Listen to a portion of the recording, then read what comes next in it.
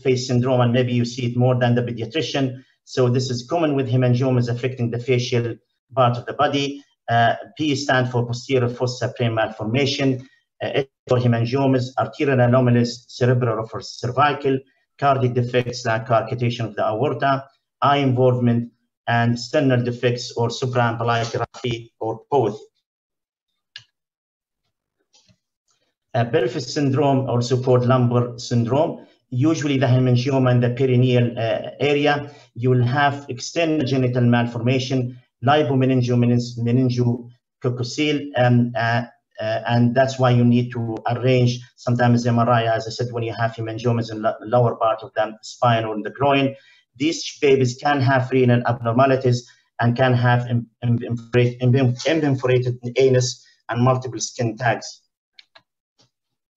Another one syndrome which is very important to diagnose early and refer to the hematologist and oncologist to treat early is a rapidly growing hemangioma, which is Kazabach-Merritt syndrome.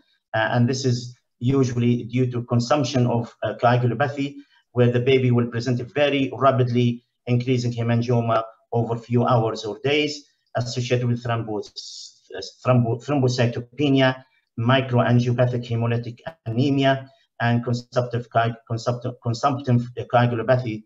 And as I said, this is an emergency. The baby needs to be admitted to the CCU involved oncologist, as most of them will need high doses of steroids and